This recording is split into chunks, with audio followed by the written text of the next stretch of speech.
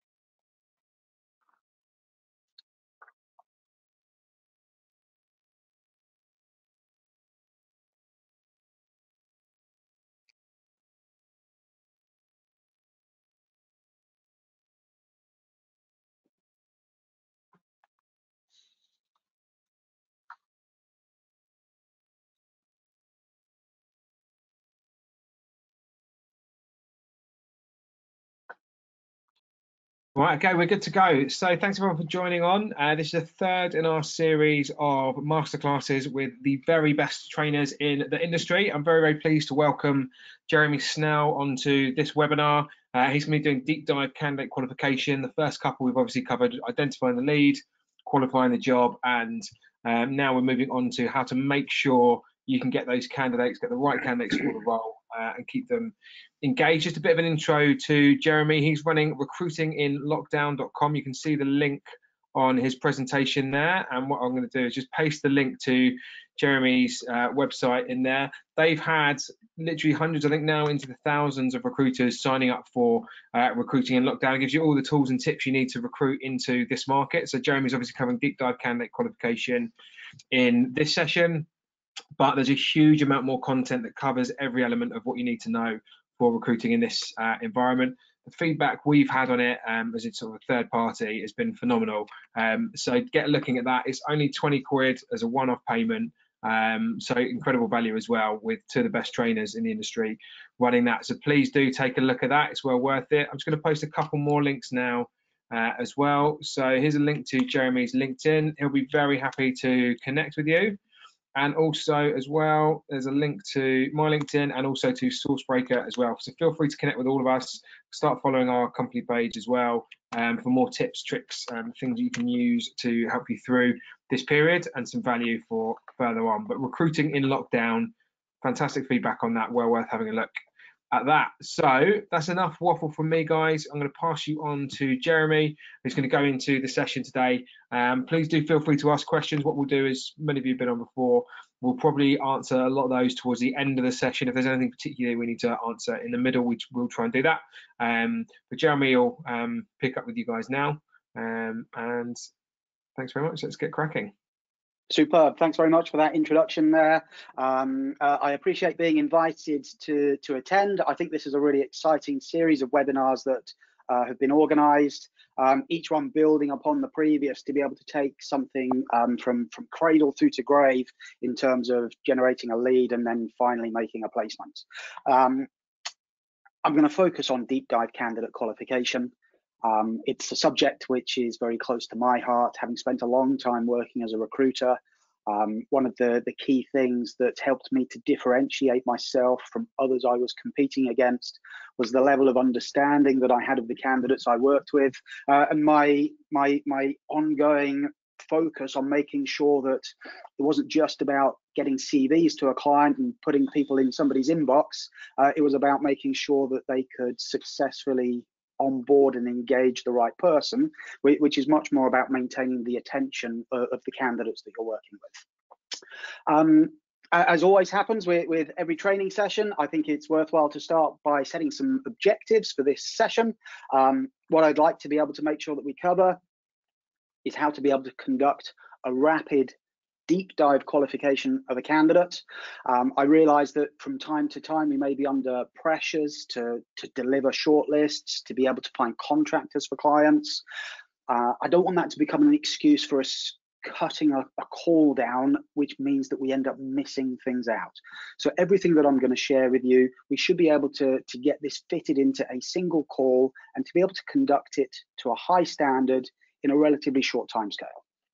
We're going to look at how to be able to assess people's capability, how to be able to assess their skills. We'll look at digging deeper into people's motivations and their drivers to truly find out what it is that they're looking for. We'll look at qualifying the roadblocks and qualifying those roadblocks early, because the earlier we can see the roadblock, the better armed we are to be able to navigate our way around it. And then we'll look at closing on action, making sure that we have a fully committed candidate who understands the process that we're going to go through. And then finally, I'll share with you the 3 most common mistakes that I see recruitment professionals make, irrespective of their level of experience and service within the recruitment industry. So let's get stuck into it. And the first thing that I want to do is I have a question for everybody out there in terms of a poll. I hope that Steve's able to help sort me out in terms of getting this poll out there to you all. But the question that I have for you: how much time do you spend qualifying a candidate on the phone? And if I just add a little to that, how much time do you spend qualifying a candidate who you think is a good match or a good fit for the job that you're working on? And we have 5 choices. Less than 10 minutes, 10 to 15 minutes, 15 to 20, 20 to 30, and finally 30 minutes plus.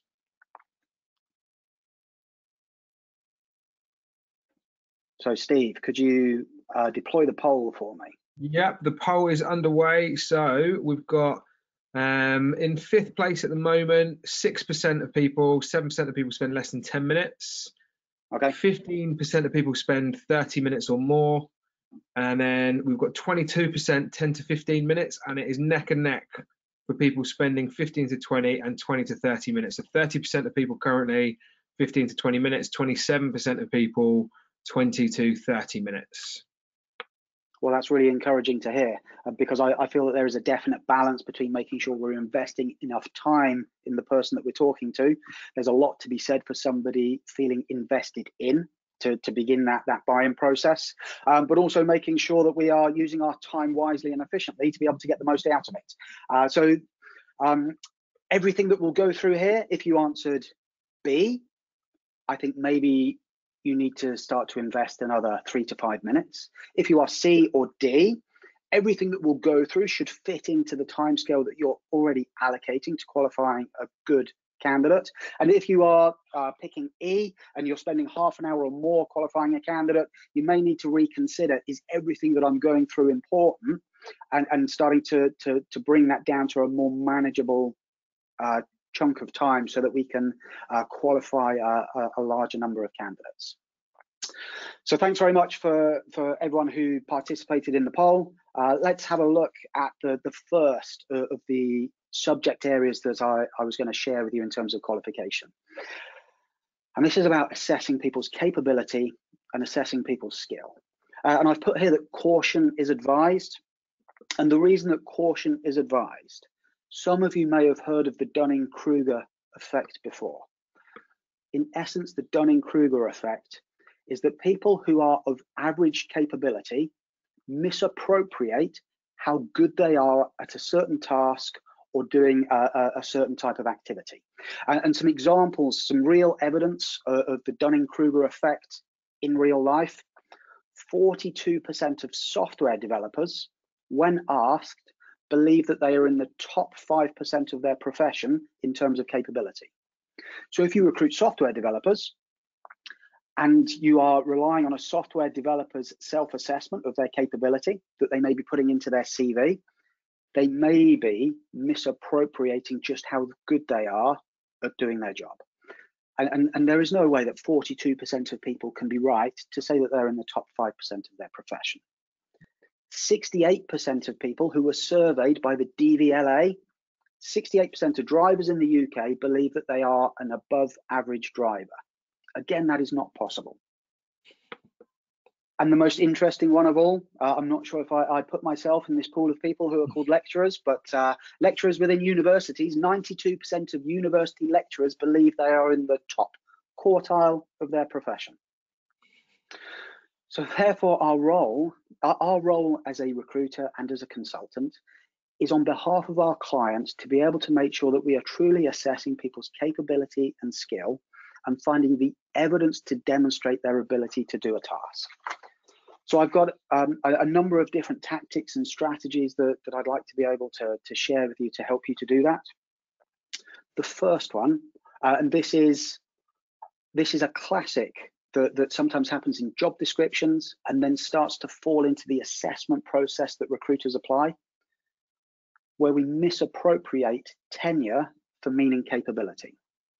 So what I mean by that is when somebody asks for somebody with 5 years experience, the assumption that's written into that is that somebody with 5 years experience is going to be more suitable and better than somebody with 4 years experience.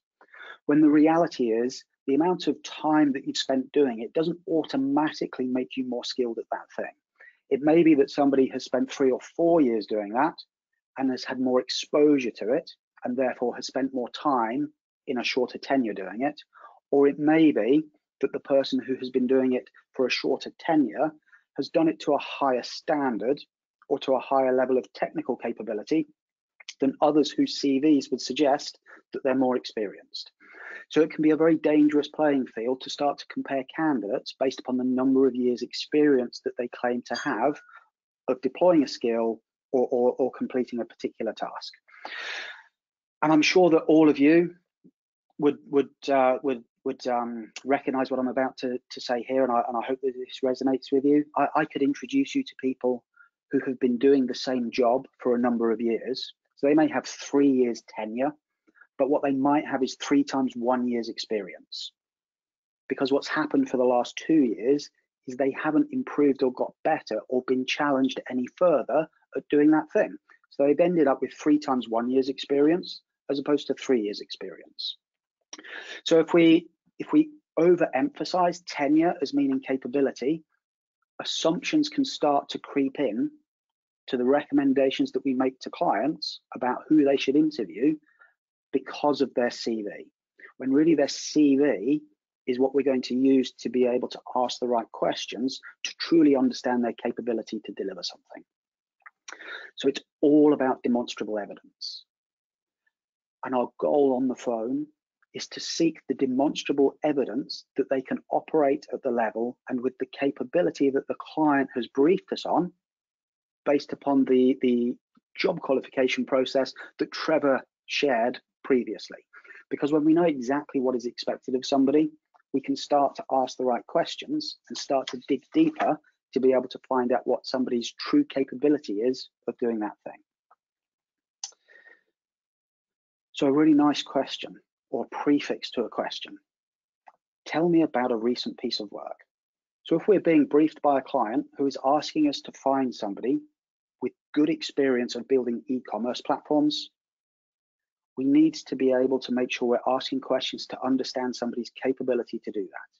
So the question could be, tell me about a recent e-commerce platform that you had to build from scratch and how you did it. And as the individual we're asking the question starts to give us color and content, we can ask further questions to understand their role, the goals, their objectives, and how they went about doing it. And it is far better to be able to draw from somebody's past experience where they demonstrated the ability to do it than it is to ask them theoretical questions about how in an ideal world they would go about building an e-commerce platform. So this is what is sometimes described as being a competency-based interview question, but we're looking for somebody's competency or capability to be able to do something. When I spoke with Steve a couple of weeks ago prior to this session, one of the things that I shared with him that I observed a lot was that, particularly within technical environments, when a recruiter is looking for somebody, and let's say that they're looking for a .NET developer, when they're looking for a .NET developer, their search begins with a Boolean search that revolves around the technology. But what the client is going to interview somebody for is their ability to use that technology to achieve an outcome. So just because we have somebody with 5 years experience of coding within .NET, that doesn't mean that they are better than somebody with 4 years experience of coding within .NET. And it doesn't mean that they can deliver the project that the client has, which is going to be delivered in .NET. Because if it all came down to X number of years experience of using a particular piece of technology, then that would be the same as a rec to rec looking for a recruiter and trying to find somebody who has a minimum of 3 years experience of phone. Now, every recruitment business owner would like to be able to hire people who know how to use the phone, but they're likely to have a certain outcome that they're looking to influence and a project and a frequency with which the person will pick up the phone to be able to say this person has exactly the capability that we're looking for of using phone. And I think that's exactly the same for a development manager. When a development manager is interviewing .NET developers, they are less hung up on phone or .NET and far more interested in, tell me about the stuff that you've been designing, what's been its practical application, and how did you go about doing that? And when you start to bring that assessment into your initial phone call, when you're screening the candidate starts to feel like they're truly being assessed. And there are some candidates out there whose perception is it's far more about trying to get their authorization to submit their CV rather than doing an assessment on behalf of their client. I believe that the majority of candidates who are out there are only one step away normally from becoming a manager. And if they're only one step away from becoming a manager, what you're doing is you're creating a pipeline of future clients who, when they compare you to your competitors and the quality of your questions to assess their true capability, rather than your questions that were designed to get some commitment to be submitted as a CV for consideration with a client, they start to see you as being a recruiter of choice. So these questions for me start to become part of a value proposition that will help you to win more business, both with the candidates who you are asking the questions to when they become clients in the future, but also how you can then start to describe to your end client about how you assess people for their behavior and their attitude and their capability, rather than looking for X number of years of tenure of using a particular skill set. So the question that's up on screen, tell me about a recent piece of work.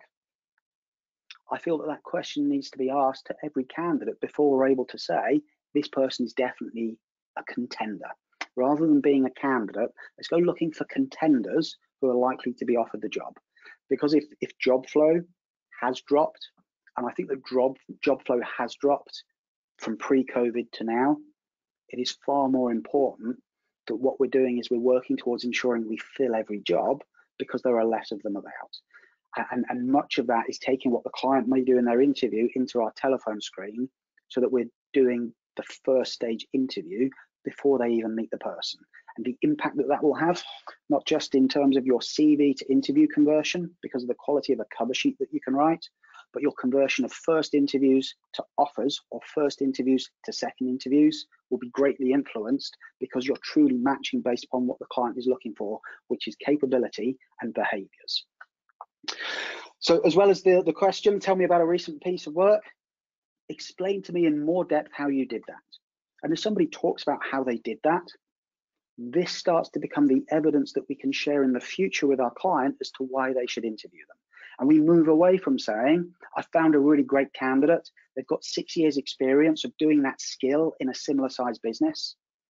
And we can start to say, I found a really great candidate because they have a demonstrable capability to deliver what you're looking for, as evidenced by the answers to these questions. And when you start to provide information that is based upon behavioral assessments, the hesitation factor, the hesitation of clients who haven't had a chance to read through CVs, and they're having to read through CVs to decide who to interview without having been able to ask any capability questions, ultimately they're just comparing skill sets to skill sets. When you bring that to life because of your ability to assess that capability, then you'll find that your CVs will turn into interviews far quicker, because the hesitation factor has been removed, because you've done and asked the questions that the client is seeking to find out the answers to as well. And then lastly, and this is a great question to ask candidates, because it tells you a lot about their employer as much as it does about them. What was discussed in your last appraisal? And when this starts to become a question we're using to assess capability, what we're also assessing is the manager's perceptions of the individual who we're talking to. What we're also assessing is, what does the career path look like for this person? And what we're also assessing is, what are the threats that we may encounter when it comes to counter offer time, or if we're dealing with a contractor, when it comes to extension time. So the whole assessment of capability, it's the deep dive questions to really pull through the evidence that we're seeking to find. And all of the questions that we want to ask, they're embedded in the answers to the questions that we asked during the job qualification process. So we've got our question stack ready. We know what the person needs to be able to do in terms of their mission when they arrive. So we can then start to think about what are going to be our key questions to be able to make sure that we're truly assessing capability and somebody's skills at performing the task. So I trust everyone is comfortable with the way that I'm describing that. And it may well resonate with you from training that you've had in the past. And some of you may even say, oh yeah, I used to do that. I used to ask a lot of those types of questions. After this session, if this is an area where you feel that you want to dig a little bit deeper, then have a look at your recruiting in lockdown, the competency-based interviewing sessions that we have there, and the questions that we have that revolve around interviewing. And if anyone wants to get truly good at interviewing, it starts by asking the right questions to pull through those behaviors from the past.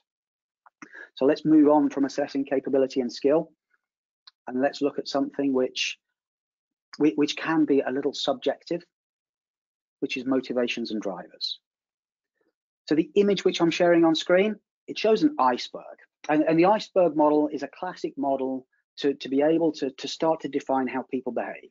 So we have this large mass which is sat in the water. And there is a very small visible piece that you can see which is outside of the water. And this visible piece, this is all we have to calibrate when we're talking to people. It's how they behave, and it's the words that they use and how they describe things.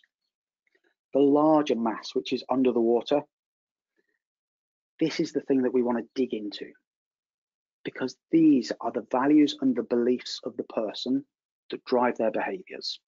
So if any of you have ever had an experience in the past where you have questioned the behavior of a candidate, and you've questioned it so much that you've even turned to colleagues in your office and said, why did he do that? Or why did she do that? I would never do that. What you're doing is you're taking the top of their iceberg, which is their behavior, and you're putting it onto your value system.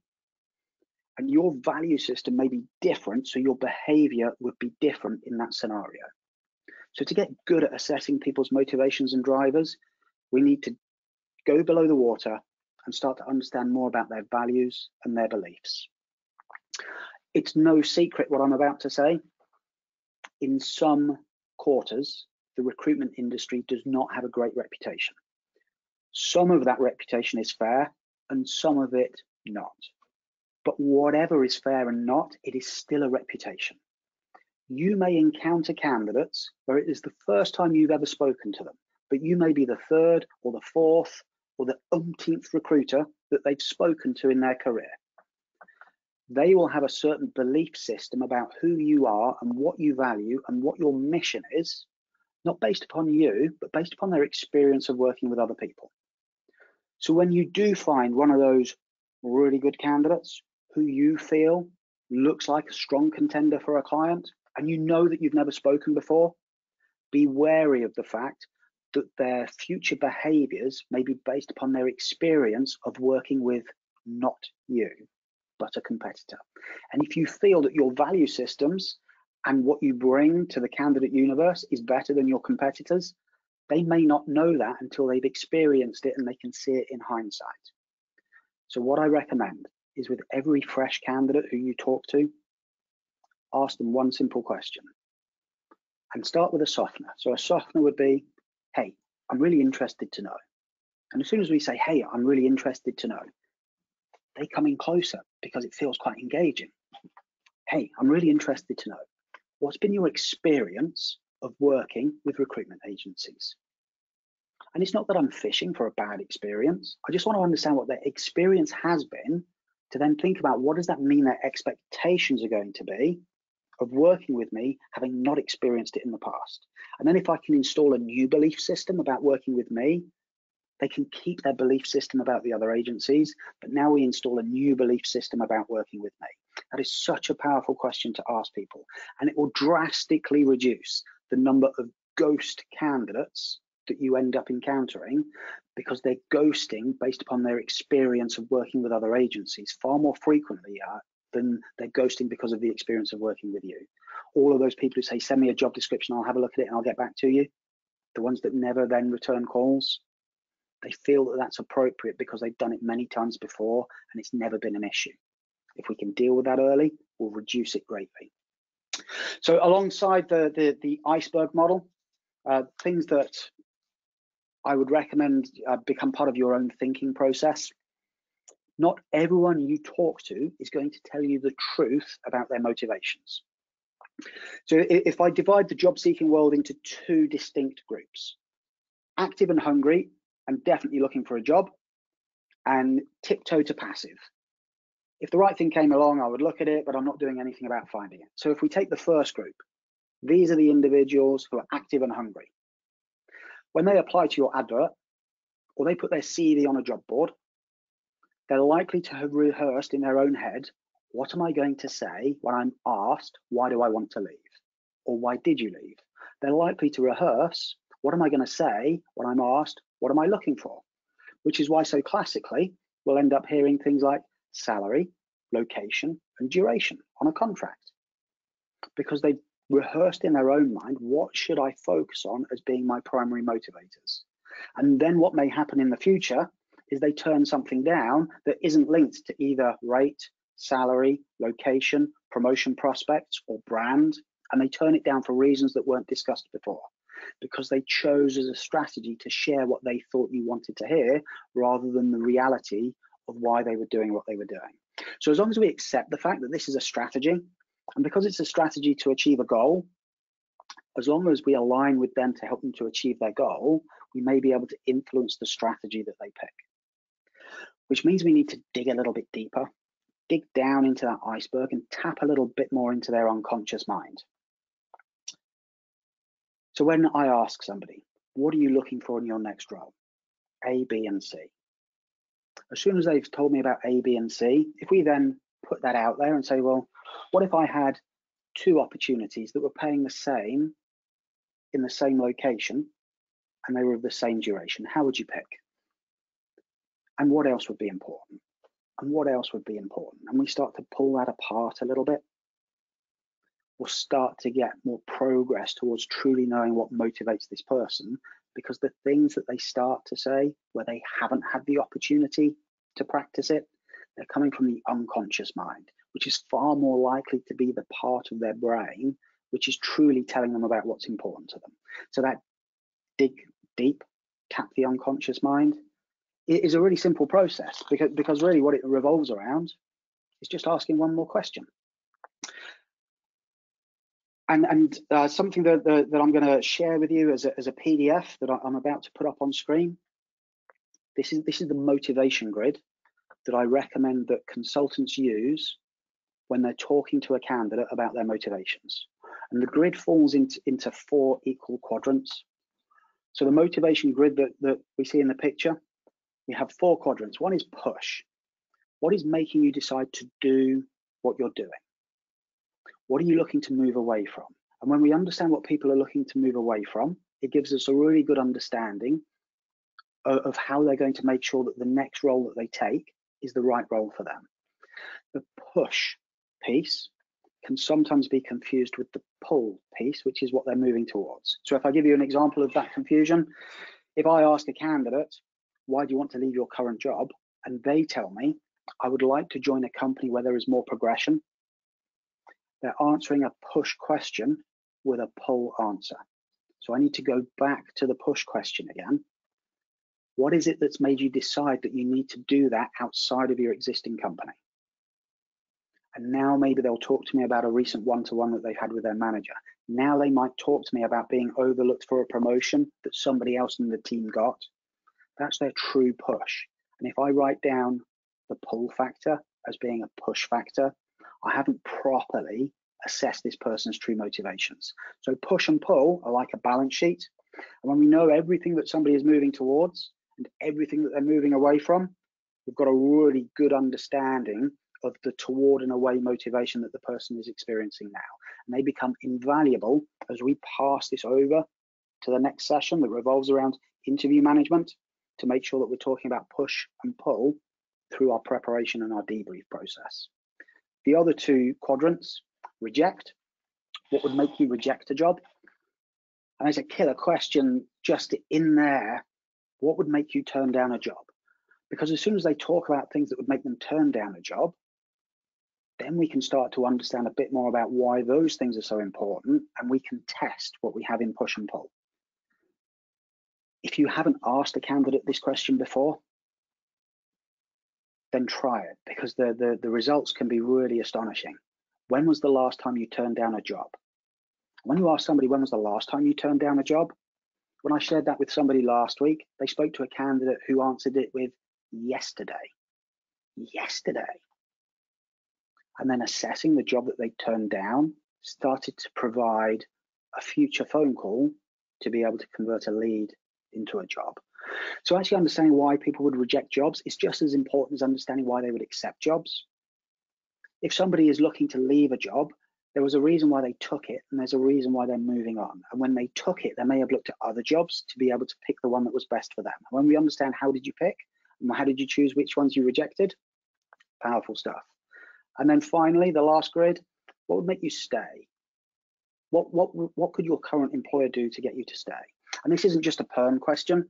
This is as appropriate for contract recruiters as well. What would happen if they offered you a contract extension? Well, no, they've told me that I'm due to finish at the end of June, so it's definitely ending. The number of times that I've heard that being said to a consultant, and then suddenly out of the blue, the contractor is offered an extension. It's the equivalent of the contractor's counteroffer. So understanding what would make people stay or stop looking is as important as push-pull, reject and stay. And the most powerful question to have in the toolkit is, and what else? Because if we keep asking, and what else, we'll have more and more content. And I would recommend we keep asking for more things until the person has no more things to share. It used to be popular within recruitment to ask candidates, what are the 3 most important things that you're looking for? And I agree we need some priorities, but if we only ask for the 3 most important things and we don't discover the 5 other things that will be part of the consideration, we're likely to arrange interviews that match the 3, and they're likely to accept things that match the other elements within the 5. So the questions that revolve around what else, there is a lot of content in 4 boxes, but as we look at it, we can then see we have a motivation map here for the person that we're talking to. As a consultant, I used to have that as part of my candidate qualification sheet, where it was a section of my A4 page drawn into 4 boxes to make sure that I was populating all 4 of those things, and that stayed alive and was present with me all the way through the interview process. Now let's have a look at some roadblocks and some deal breakers.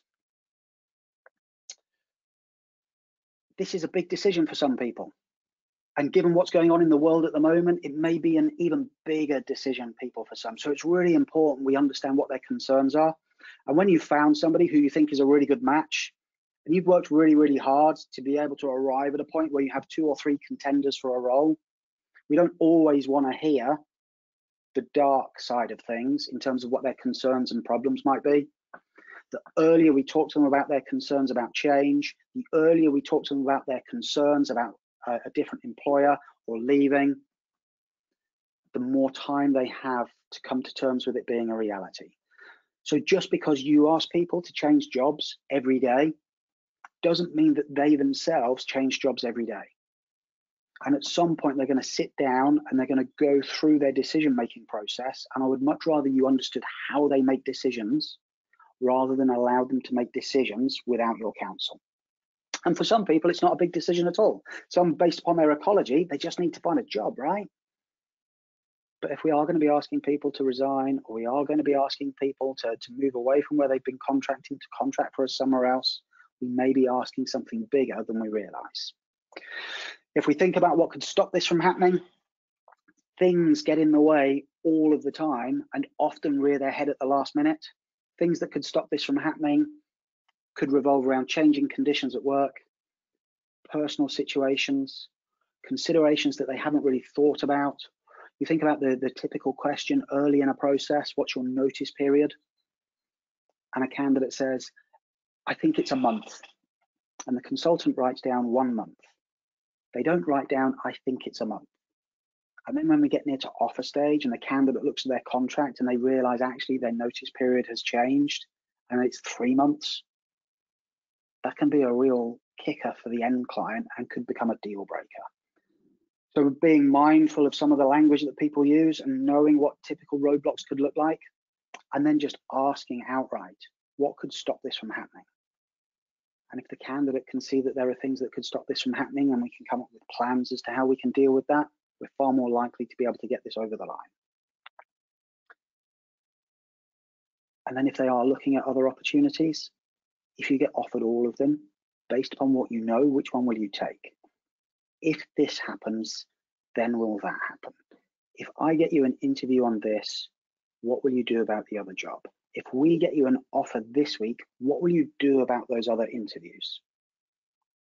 And the more that we're talking about that earlier, the more time there is to be able to ensure that we're consulting effectively with our candidate to help us both achieve the goal that we're sharing, which is to find the right job in the right timescales. So there's a lot that's been unpacked there in terms of assessing capability, looking at motivation, considering roadblocks and deal breakers. If we have a look at the action plan that we want to close on, we've gone through all of that motivation, we've assessed all of that capability, we've now got a roadmap to fully get them on the hook. And we need to get them fully on the hook and act as if this is going to turn into a deal, so that we are talking about when we get them interviews as opposed to if we get them interviews. Because if we start to talk about it with a little bit more certainty, they will think about it with a little bit more certainty. And if they're thinking about it with certainty, then they're more likely to have their concerns come to the surface sooner, and we can deal with them now rather than waiting for it to happen in the future. And for every candidate who you feel is a contender, who you genuinely believe the role that you have for them is right, I would recommend that you set them a mini mission. And when you set them a mini mission, you may ask them to perform a certain task, which may be to write some supporting evidence that you can include with their CV to be able to help the interview process. And when you set a deadline for writing that supporting evidence, it's the beginning of commitment that they will then remain consistent with. And I would much rather hear somebody say, well, I don't want to write that now. See if you can get me an interview and then I'll think about doing it. Because I don't think that they're fully on the hook. And I can't let them go until I feel like they're on the hook.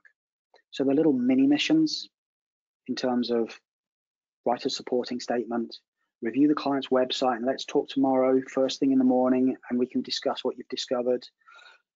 Sending them what I would call a candidate experience pack for them to go through.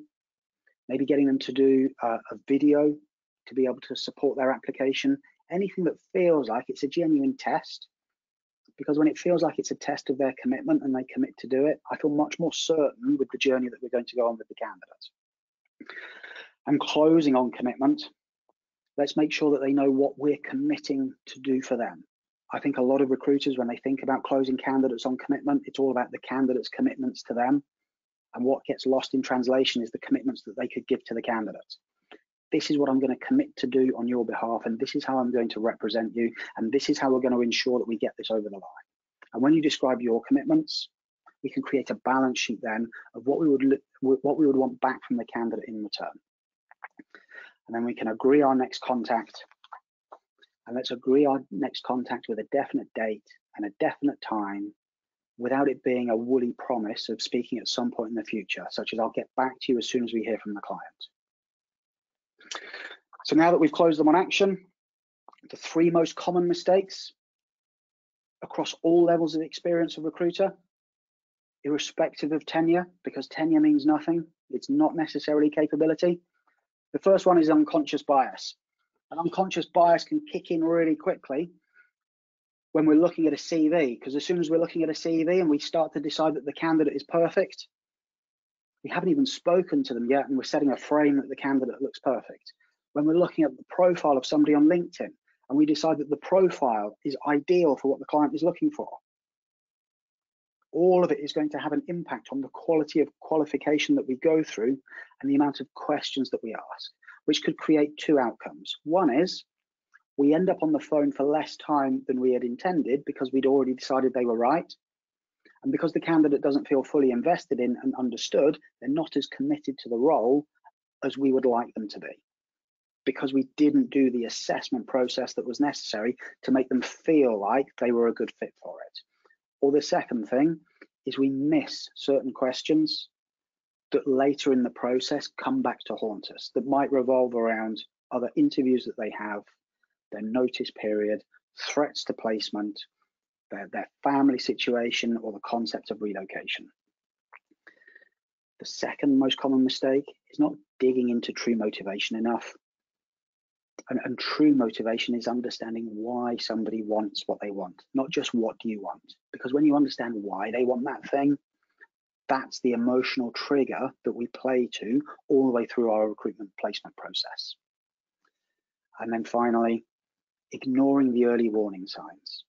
And if we ignore the early warning signs that this may not be as successful as we would want it to be, the candidate who says, Yeah, of course, Jeremy, you can put me forward if you want. If I want is less important than if they want. So if already they don't sound fully committed to it and it's something that is for me rather than it's for them, I may not have actually done enough of a sell here to show them how good this job is. If we're going to ignore the early warning signs that somebody is late getting back to us with feedback, or CVs aren't being fully updated, or we're not getting returns of phone call as quickly as we would like, and we don't deal with that, it's only going to get worse. So those early warning signs in that first qualification call, if we deal with them there and then, we're far more set for a good quality placement. And then the final thing that I would close all of this with, for every candidate who you currently have in play, whether that is CVs are currently under consideration or candidates who are in interview process, the challenge for you is this. Based upon what you know about the candidate, their skills, their capability, their attitude, what percentage probability would you put on them being offered the job? And even if that comes down to the basics of, well, it's between my candidate and another candidate, so I would say it's 50-50. So there's a 50% chance of offer. If you then look at the candidate and based upon what you know about their drivers and their motivations, their reasons for leaving, their reasons for looking, and you understand about their decision-making criteria, if they get offered the job, what percentage probability would you put on them accepting it? And if your probability of acceptance is 50% and your probability of being offered is 50%, then it is a 25% chance of being a deal, because it is 50% of 50%. So if you started to score all of your interviews, percentage probability candidate will take it, percentage probability the client will offer, and multiply the two together, that's the probability of deal. And it's surprisingly accurate how good that is. So that's my piece. That's my thoughts on the entire process of qualifying. I'm interested to know if anyone has any questions that they would like to ask me. Yeah, please fire away with questions, guys. I think one of the key things I took from that, Jeremy, was the quadrant is really, really useful. Not something I've seen before, but definitely allows you to really dig a lot more deeply into all of their drivers and all of the different directions, piece things together, yeah, much more effectively. That is definitely a really good lesson for me. So yeah, anybody with any questions, please put those into the question section, send them along. Emmanuel's asked about explaining the push and pull once again. Just a quick summary of that. So push and pull. If we look at motivation as being something that either we're moving away from or something that we're moving towards. So if we think about a job seeker, a very common question is, why do you want to leave your current role? That becomes a push factor, but only if the answer sounds like it is a push. So if somebody says, I want to leave because I want to work for a bigger company, it doesn't automatically mean they want to leave because it's a small company. So if we take them back to the original question, so you'd like to join a bigger company. How long have you felt like this, and what's been happening at work that's made you decide that? And it might be that there is less promotion prospects because the team is very small, so they now feel that more opportunities exist in bigger companies. So it doesn't always equate that they're going to be opposites of each other.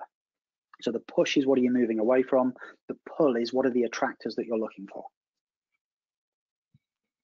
Good stuff. Thanks, Jeremy. Margaret is asking, can we get a copy of the motivation map? So we will send out a copy of the slides afterwards, and you'll also get a recording of this webinar sent through to you as well. Sharon mentioning about she's an experienced recruiter. I think this will resonate with a lot of people. Some really good pointers in here, but she's as an experienced recruiter aware of a lot of it, but it's a great reminder. Doesn't always do those. Eamon's a big fan of the question about the appraisal. Wanted to just point that out. Really good question to be asking there. Claire is asking around tenure. Do you believe that somebody with no experience could potentially be better than someone with a couple of years experience? It Yeah, obviously depends. I do. But I think then what we're assessing is potential. Somebody with 0 experience has the potential to be better than somebody with 2 years experience. I agree with. And I don't mean to be. Sorry, who asked that question, Steve? That's Claire. Claire. So I don't mean to be too rude about the recruitment profession, Claire, but there are some people in recruitment who've been doing it for 2 years who quite quickly are outperformed by somebody who is new. So yes. Yeah, I think it's fair to say dependent on the position. For a software developer, someone with no experience will take a little bit longer to become productive in that situation. But I think agreed. I'm personally definitely a big believer in ability over experience. I could agree with that. So Elliot is asking, how do you best deal with a candidate that started to show signs of going cold? What's the best way to approach their, to question, I suppose, their keenness without, being a bit abrupt and asking them directly about that? Right. So I think that there's only 3 real options. One is just proceed and ignore it, which I think is a pretty poor path to follow. The second is kick them into touch, which is a bit of a harsh strategy as well. And the third is to discuss some feedback. So I think I would start the feedback with, how interested are you in this, and what do you see as being the pros and cons of this role? And then, having got the lay of the land, then deliver some feedback based upon, if their words are, I'm really, really interested in it, then I would give some feedback that perhaps what they've been doing isn't always suggesting that that's the case. And try and bring them back into a behavior model of, well, if you're really interested, then you'd probably be a bit quicker to come back to me with feedback. But if there are genuine reasons as to why they couldn't, then you've got to take those into consideration as well. Cool. So we've got Alex asking, would you always follow the same qualification process regardless of whether you have a live job or not? Yes, because if I don't have a live job, then my capability assessment will give me a very powerful bit of ammunition to be able to market out this candidate as a high value candidate. So the evidence that I've got in terms of their capability to do something becomes a very compelling spec process to be able to find them something. And I would still want to assess their motivations in the same way, because the level of buy-in that will create from the candidate will mean that I'm creating a future engaged audience of people rather than a database of CVs. Yeah, great stuff. Okay, so Sharon's asking about, how do you assess potential? Obviously, we're talking about people with potential can be better than people with experience. How do you assess that pre-employment?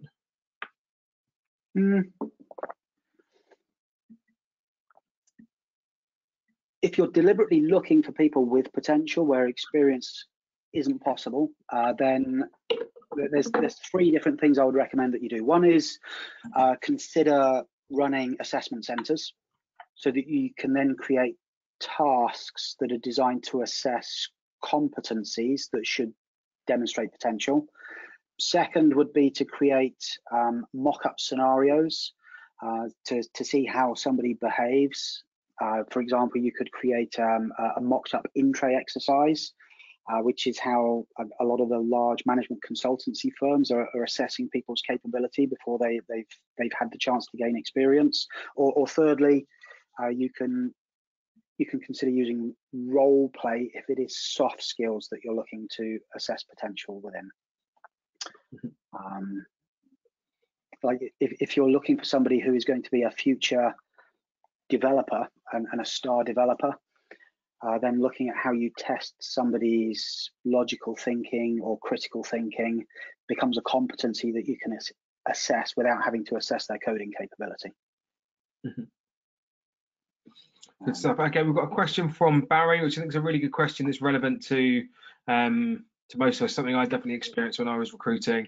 How do you break down the barriers to someone who thinks we're just CV facilitators? So they don't value what we're doing, they don't, they don't respect what we're doing, they don't answer your questions, but you know that that candidate is a really good fit for your current hiring plans, and you want to be able to get them, be working with them and get them across. Wow, that's a big question. So, if somebody's perception is that you are there to administer a process and you're a CV filter exercise, is that what you see Barry's asking? Yeah, pretty much. A CV, somebody just pings CVs around and they don't understand what a recruiter has to actually do in order to make the placement. They just think you find a CV, you ping it over. And I remember when I was recruiting, a friend of mine couldn't believe I'd make 2-3 placements a month. He thought I'd be making 5 placements a day. I think that's the thing. People who don't recruit, I said to him, if I was making 5 placements a day, I'd be a millionaire. But I think people who don't do recruitment don't quite realise the volume of work that goes into that. I get that, and I think it's the same when a client has no idea what you do either, right? So I think it's an education exercise, Barry. My personal preference would be to start with what's been your experience of working with recruitment consultants, and then understand a little bit more about what they believe it is that you do. Or alternatively, we could ask them the question of, if you were to own your own recruitment business that worked in this marketplace, what would you do differently to make the candidate experience better? Great question. And as soon as they start to talk about, well, I would change A or I would change B, we're getting to the nub of some of their issues without it feeling like we're judging them for their issues, if that makes sense. But I think a lot of it just revolves around their beliefs about what it is that we do. The other alternative is to drop into story mode. Maybe tell them about a story about a candidate who was a little bit skeptical or didn't perceive the value of what was being done, and start to give some insight as to how you do the job in your story, rather than give them a lecture about how you do your job. I'd like the candidate to feel like, as I go through that story with them, they are aligning themselves with the hero of the story, which is the other candidate.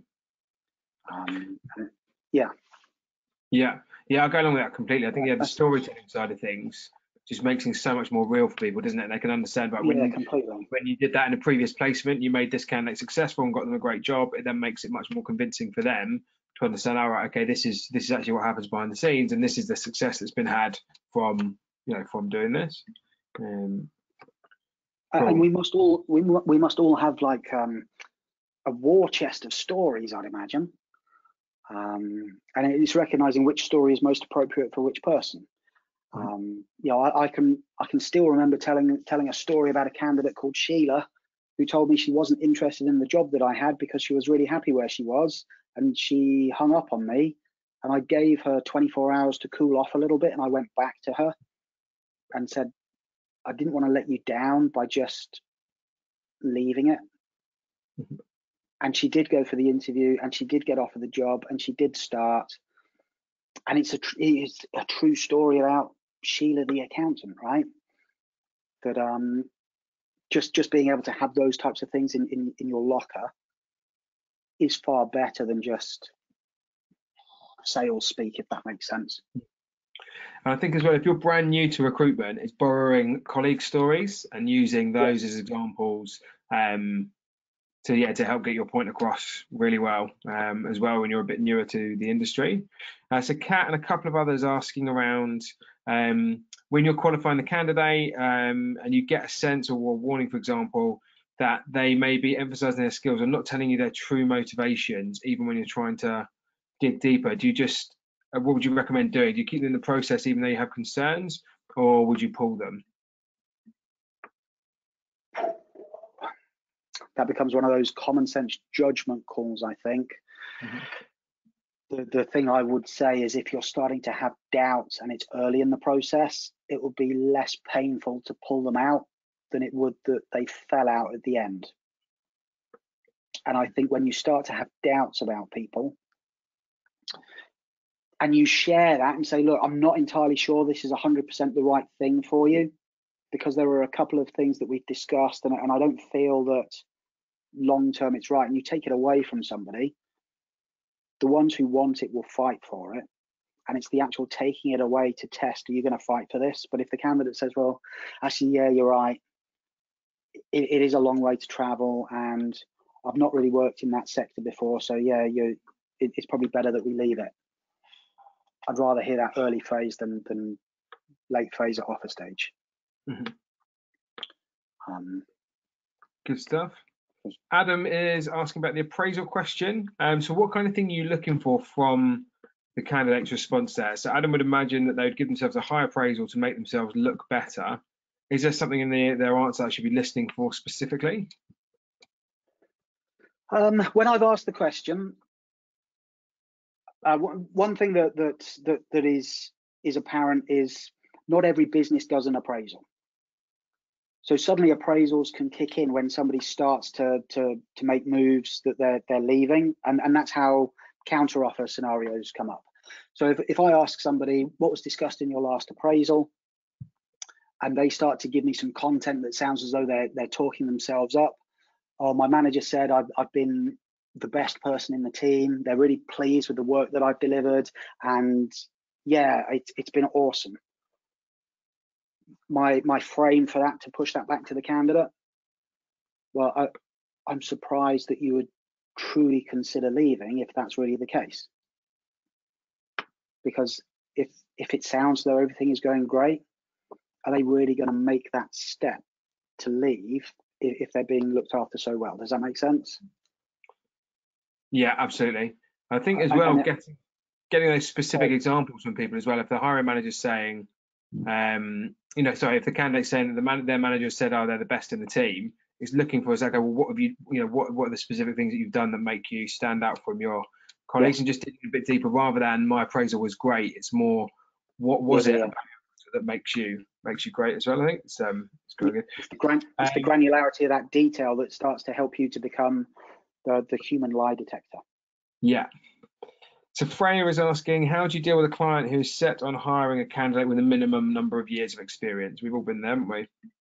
Yeah, we have, too frequently. Mm-hmm. I'm going to start by not answering the question, because I'm going to tell you why they end up asking for people with certain years of experience. So it ends up in a requirement list because either the person who is leaving had that amount of experience, so they're looking to replace Bob with Bob, or they're looking to replace Bob with Bob Jr., who joined with that many years experience.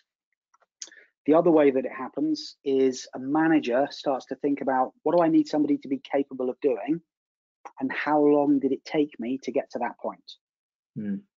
So if a manager is looking for somebody who is very good at unpicking their own code and rewriting stuff, and they decide, I didn't really get competent at that until 2.5 or 3 years, they then decide, right, the line in the sand for a CV is 3 years.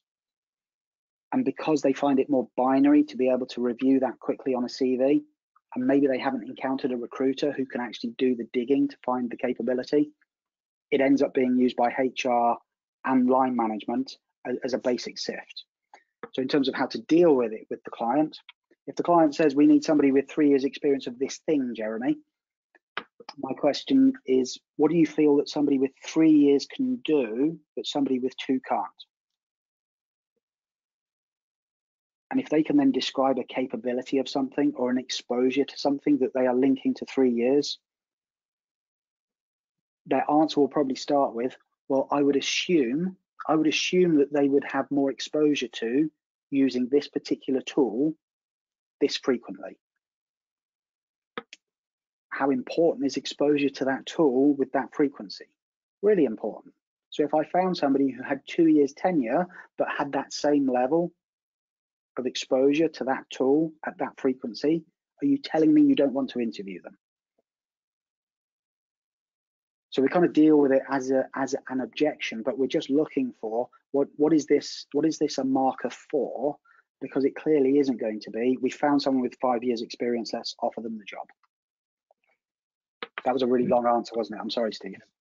No, I think that's absolutely spot on, isn't it? It's getting understanding what they want that candidate to have been able to demonstrate they can do to a competent level, and it's then pushing back saying, okay, well, if I found you a candidate who we can prove can, perform that task or has that skill set but doesn't necessarily have 3 years experience, would you be interested in pushing back on that? I think, great answer. It's getting to the bottom of what they see as being what that 3 years means, as opposed to the actual amount of time. Yes, and therefore we could find someone with 10 years and accidentally think that they're twice as good for the job because they only need 5 years experience for it. Yeah. And either reject them because they're too experienced, or get overly excited and go to the client and go, oh my God, I just found someone with 10 years experience, without ever really recognizing just what a hole we were digging. Yeah, absolutely. Okay, cool. Well, Bobby is asking, is there anything that works particularly well in getting commitment from candidates? I know you mentioned videos, but I was wondering if there are any more. One of the things that I finished the slides with, Bobby, was commitment starts with you describing your commitment to the candidate before you ask for the commitment back. And I know that that's really obvious outside of a candidate conversation, but if we were to listen to a typical phone call at that moment when things are being zipped up and closed, it's all about the future and not about this is what I'm going to do for you. So first thing is make sure that you're really explicit with the level of commitment you give to your candidates to help them to achieve their objectives. The second is asking enough questions about how important it is that they find the right role and what would be the impact of either not finding it or taking the wrong one. The answers to those questions are the reasons why they should commit to work with good recruiters who understand their drives and motivations and not just the skills that are listed in their CV.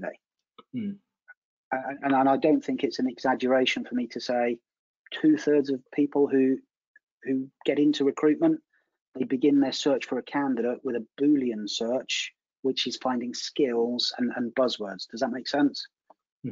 Yeah, absolutely. And because they're driven by that, it's where they start to focus the majority of their attention. When really it's making sure we understand who is this human being, not the developer. Who is this human being and what are they really looking for? What are their hopes and what are their fears? And how do we start to be able to use those to help them to feel more committed to working with us because they feel understood? Yeah, great shout. I think something that works particularly well for me when I was recruiting in terms of the candidate demonstrating some commitment to getting them to perform a task as well, as what Jeremy was saying. But a task that worked really well for me is when you're taking the job spec from the customer and you've got the key bullet points of the essential skills or experience that hiring manager or that hiring company is looking to see from candidates, is sending those to the candidates and just asking them to write a paragraph or a couple of lines specifically relating to each of those bullet points, but not just listing that you've done that experience. Again, getting away from this whole, I spent 2 years doing the monthly statutory accounts, or I spent 2 years writing code in Java, for example. Moving away from that and moving far more towards, I have this experience and this is what I achieved using that experience. So what did you do when you were preparing the monthly statutory accounts? What did you actually achieve that was a real benefit to the business rather than just completing a task? What did that actually mean for the company? So were you able to reduce the amount of time it took because of the way that you did something? Did you introduce something that sped things up, that reduced costs, that kind of thing? And getting the candidate to spend a little bit of time doing the hard work for you so that they're actually pointing out their key achievements that make them specifically relevant for that role, rather than, yes, I've done this for 2 years, yes, I've done that for 2 years. So I think that's something for me that worked particularly well. And it's those achievements which start to separate out the strongest contenders. And strangely, I saw a survey of 2,500 technical candidates. So they were either from engineering or IT. And of 2,500 candidates who were asked, what is the most important thing on your CV? Only 18% of them felt it was their achievements. Wow. So 82% of people aren't considering that as an important factor for their CV, which does two things for me. One is when you're searching for CVs, use the keyword achievements, and you'll find the 18% of people who stick it on there, which automatically then puts 82% of the average over here. But then bringing back the 82%, there will be achievers amongst them who have yet to declare their achievements because no one's told them how important it is. But if you're up against the wall and you need to find good people really quickly, then the keyword achievement is really powerful. That is a great shout. I've never thought of that. Very nice. The same as if you did a search for the word references, how everyone puts references on their CV. But if you put references not available upon request, you'll find the CVs that have got all of the references without it being a reference to references are available upon request. Another great shout. Okay, so Alex is asking about frequency of staying in contact with the candidate. Well, how do you balance between staying on top of them but then not actually being annoying?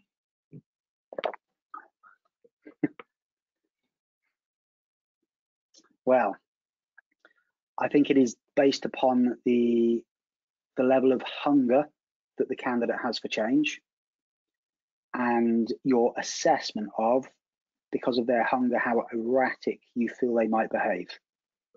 And I know that sounds really judgy, but if I feel that somebody is a bit rabbit in the headlights and in panic mode, they'll need to hear from me more frequently just to maintain a level of calmness that they don't end up making the wrong decision and jumping into the first job they get offered. If they are what I would describe as being the tiptoe or passive candidate, then I think that the frequency still needs to be there, and a minimum of once per week if they're in a process, if not twice in a week, because things change so often.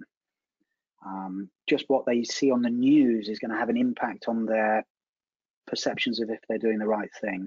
When they start to talk to their family at the weekend as a catch up, it'll start to have an impact because it'll enter the conversation.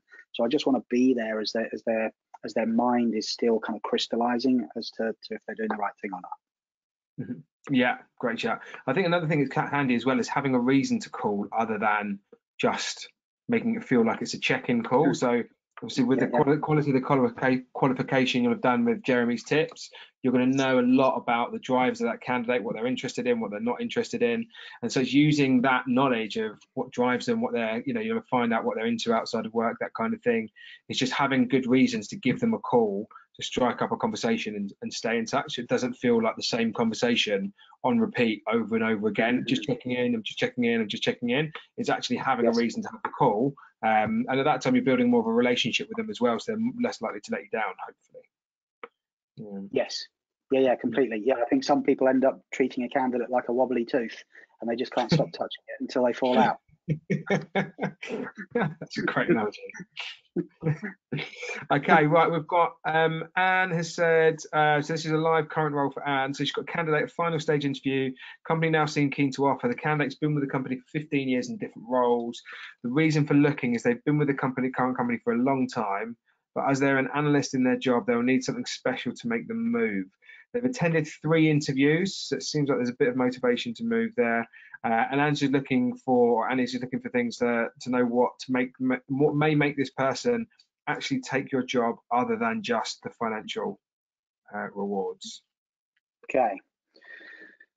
The first thing I would say is we need to talk to them about every reason why they should take it apart from financial reward, which should be the cherry on top of the cake.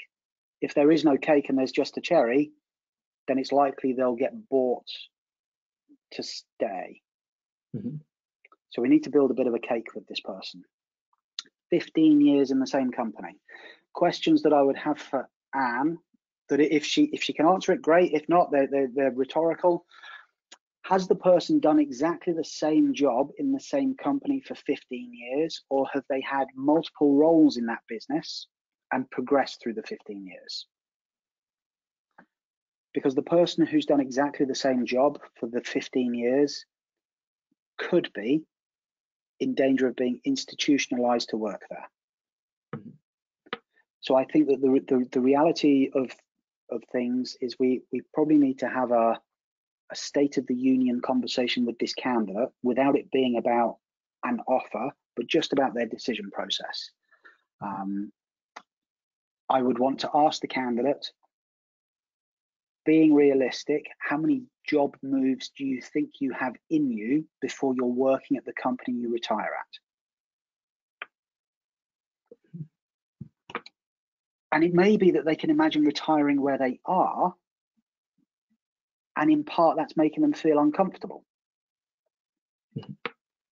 But that means if they only have one more job move or two more job moves, it's really important that that is an educated move.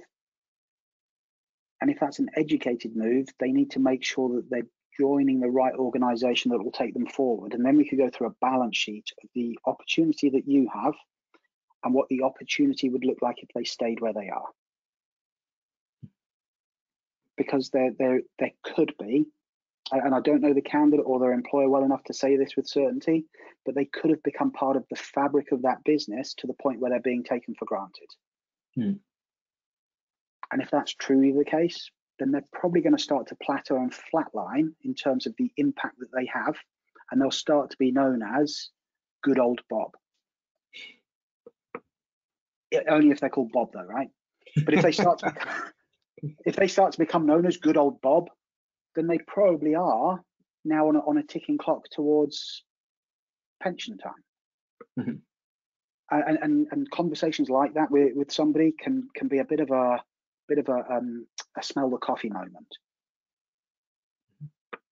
And they've got to make sure they do the right thing for themselves. And for us to help them do the right thing, we need to talk that through. And I'd much rather we talked it through with them out loud than they rehearsed it too frequently in their head and kept putting 2 and 2 together and coming up with 5. So I hope that helps, Anne.